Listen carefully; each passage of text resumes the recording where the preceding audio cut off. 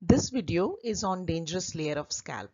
So which layer is the dangerous layer of scalp and why that layer is known as dangerous layer of the scalp? So let us first see the 5 layers of the scalp. I have made a detailed video about the different layers of scalp. I'll put the link of that video in the description box of this video. So let us see what are the 5 layers. From superficial to deep, these are: the first one is the skin. Then we have the superficial fascia, or you can also call it connective tissue. The third layer is the aponeurosis, epicranial aponeurosis, along with which muscle? The occipitofrontalis muscle.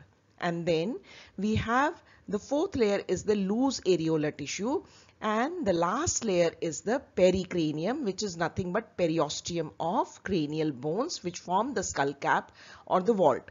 Now deep to the scalp here we can see these are the cranial bones, we can see here. And then after that we enter the cranial cavity. In the cranial cavity we can see here the brain is located here and is covered by meninges. The outermost meninges is known as dura mater, which has got 2 layers. You can see this green layer, this is the dura mater. The outer layer which is lining the cranial bones here, this is known as the endosteal layer. And the inner one is known as meningeal layer. Now here we can see a venous channel which is located here. This is a dural venous sinus, and because this is in the midline there, just next to the skull cap, so this is the superior sagittal sinus. So keeping this in view, let us see now which layer is known as the dangerous layer of scalp. So it is the fourth layer that is known as dangerous layer of the scalp, and this layer is located here. We can see that. Now here, as the name suggests, it is a loosely arranged form of connective tissue is there, and this actually acts as a potential space. If there is any infection, the pus can get collected here.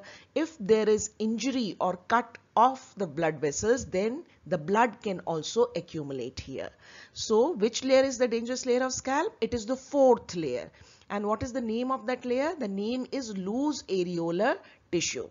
Now let us see why this is known as dangerous layer of scalp.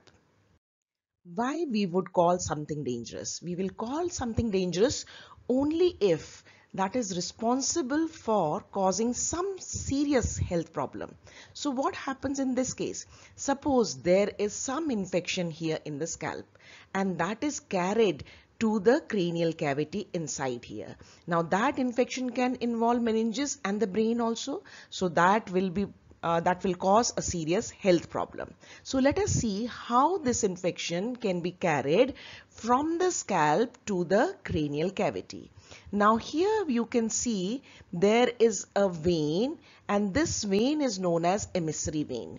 This vein passes through this fourth layer, that is the loose areolar tissue layer. Now what are emissary veins? Emissary veins are those veins which connect the extracranial veins with the intracranial dural venous sinuses, and they don't have valves, right? So infection can travel from extracranial regions to the cranial cavity.